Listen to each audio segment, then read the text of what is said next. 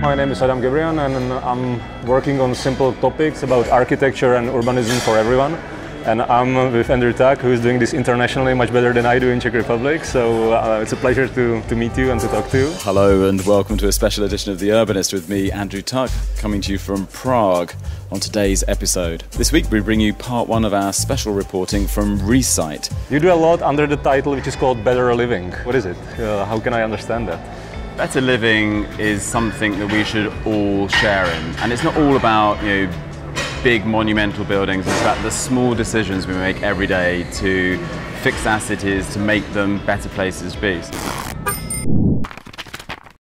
There's a lot of rankings about cities. Do you believe in that, or do you consider it important?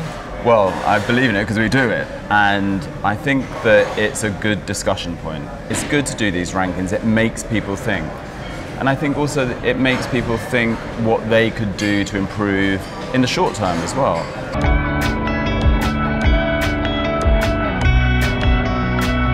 Do you think everyone can do something like where they live?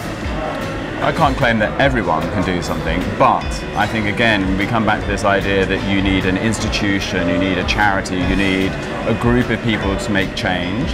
And often it is the intervention of a single person who says, do you know what? I don't like it anymore. I'm going to do something about it. It's the person who walks along the edge of the river and sees too much rubbish and says, I'm going to start picking it up. And then the next time he goes, someone else joins him, and you have this snowballing effect. And then suddenly, once one thing happens, it's often the catalyst for greater change. You put down a park bench, suddenly you have somewhere for people who are tired and old or have kids to stop and pause. We get so used to the pace of our cities getting faster and faster and faster. Suddenly you have something that makes people feel relaxed. And as we move to ever denser cities, it's these tiny decisions, these tiny interventions into how we design the urban landscape that begin to change how we feel about our cities. The opportunity here seems to be amazing. The built environment is incredible. Many cities that were on the other side of the Iron Curtain were badly scarred and destroyed during that period. You still have amazing building stock. Even some of the modern interventions during that period are pretty incredible.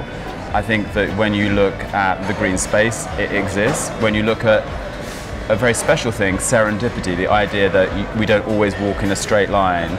Prague intrigues. You feel engaged with the environment. You didn't get rid of your tram system as they did in many Western countries. So amazing to see you have a really good network already for getting around the city.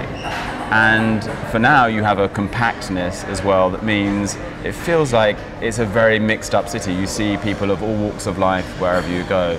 So first impressions, very impressed. I'm sure there are many problems, as in every other city, how you come together and how you embrace other people.